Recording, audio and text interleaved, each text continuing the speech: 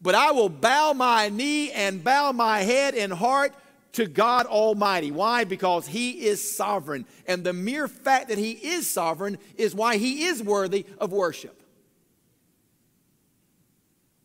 God is God, not you, not me.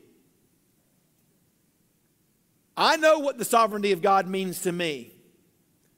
You need to drill down a little bit and determine what it means for you as a Christ follower. Because how you answer that determines your security. Where you strive for it, how you pursue it. You'll spend your whole life pursuing it out of your own wisdom and your own intellect and your own ability and your own power and your own manipulation and your own mechanisms, or you'll spend it realizing, you know what? God is sovereign. And my security lies in God. He is God and I'm not.